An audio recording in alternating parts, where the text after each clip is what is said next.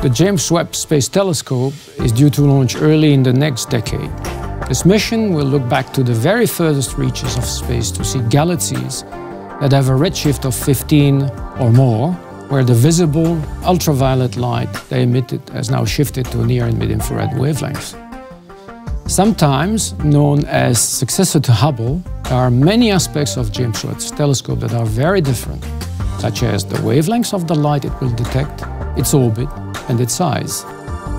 All objects, including telescopes, emit infrared light, which makes the faint infrared light from the distant early universe difficult to detect. This light could easily be swamped by brighter and closer infrared sources, such as the Sun, Earth, and Moon. Therefore, the James Webb Space Telescope's 4 scientific instruments will be protected from these objects by a tennis court-sized sunshade, as well as being placed at the second Lagrange point L2, an orbit where the Sun, Earth, and Moon will be in the same direction at all times. When it's launched, the James Webb Space Telescope will be the largest space telescope ever flown, with a primary mirror that is 6.5 meters in diameter.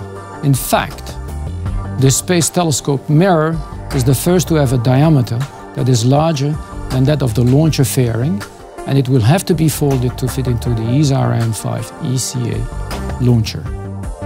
Designing and building a mirror of this scale that will unfold is one of the major technological developments of this mission and has never been achieved in space before.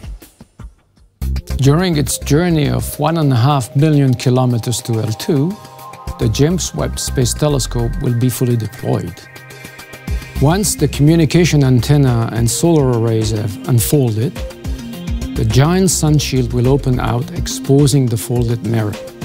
The sun shield is made of a polymer-based film and will have to be covered for the launch. Designed to block out sunlight and to keep the entire telescope operating at 33 Kelvin, the sun shield is multi-layered. Once it has been fully opened, it will then separate into 5 layers. The large primary mirror is made up of 18 hexagonal segments that will also unfold and move into position en route to L2. The James Webb Space Telescope mirror is designed to resolve the faintest detail possible for its size when observing near-infrared wavelength. The hexagonal segments of the mirror will be movable to allow for fine-tuning of the images in orbit. With this huge mirror and cold instruments, the James Webb Space Telescope will be equipped to detect highly redshifted light emitted from the earliest galaxies. Hubble provided a glimpse into the distant past that has driven the development of James Webb.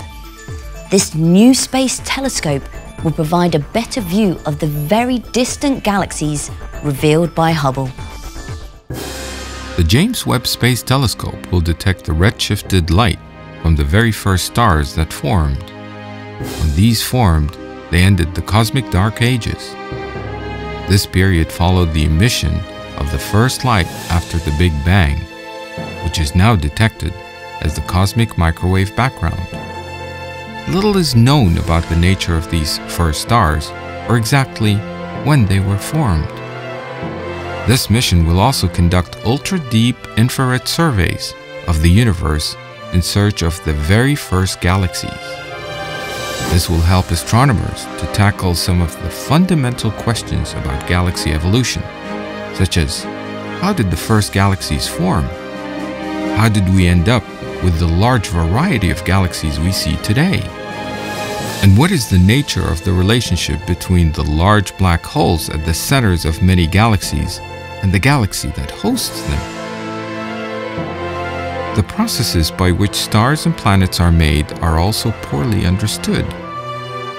Using the near-infrared portion of the spectrum, the James Webb Space Telescope will be able to infiltrate the dusty shrouds around newly born stars to study the young stars themselves. This telescope will also allow astronomers to investigate systems of planets orbiting other stars, watch how they form, and find out what organic molecules they contain.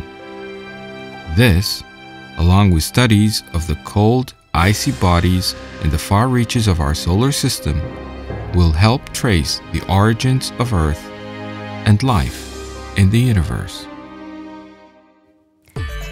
In the tradition of the Hubble Space Telescope, astronomers will use its successor, the James Webb Space Telescope, to follow the redshift back to the earliest stars and galaxies. By constantly pushing technology to its limit, they are sure to achieve their goals. I'm Rebecca Barnes. Thank you for watching the Science ESA vodcast.